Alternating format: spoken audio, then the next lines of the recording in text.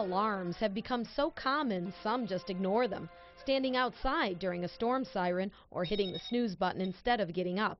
But Barbara Bobbitt hopes this warning will sound a wake-up call. The new technology is so much more powerful and affects our bodies completely different. Barbara tests homes for radiation, and the demand for her services is growing. It's really all around us, and I think a lot of people don't even realize what does emit electromagnetic radiation, and they need to know, and when they do find out, they're startled. But should it be a concern? I'd say probably not. I'd say there are bigger things to worry about. It's a danger radiation-wise. I think we'd have more definitive proof, yeah, if that were the case. Who's to say that something like that doesn't cause some type of, kind of headaches or kind of dangers? While there seems to be no clear signal who may eventually win this debate, scientists from both sides agree cell phones and other devices emit a form of electromagnetic radiation.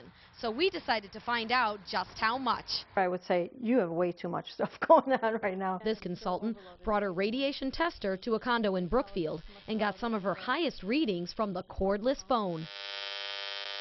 And this is radiating all the time. The HD TV and cable box were fine, and the laptop didn't register much until the Wi-Fi was turned on.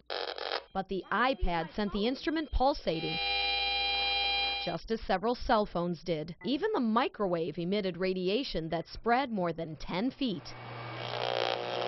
When it's cooking, it sends the RF meter into overload, when the readout shows a 1 because the radiation exceeds 2,000 microwatts per square meter.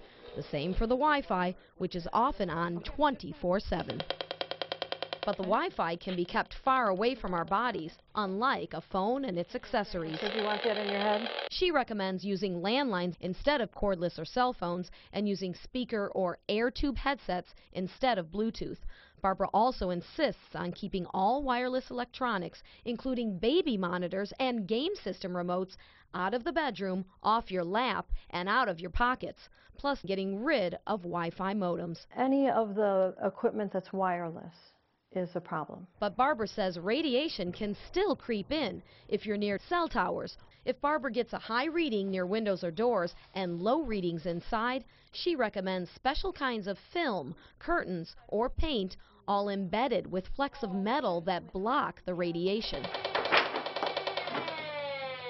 She says any reading over 100 microwatts per square meter is a big concern, though FCC guidelines say the public should not be exposed to more than 10 million microwatts per square meter. What we're concerned with is the biological effect, not the thermal effect, not the heating effect, because you're going to be potentially ill long before you've been cooked. We found Barbara through Safe Living Technologies, which sells several different testers and offers courses accredited by the International Institute for Building Biology and Ecology and approved by the International Association of Certified Home Inspectors.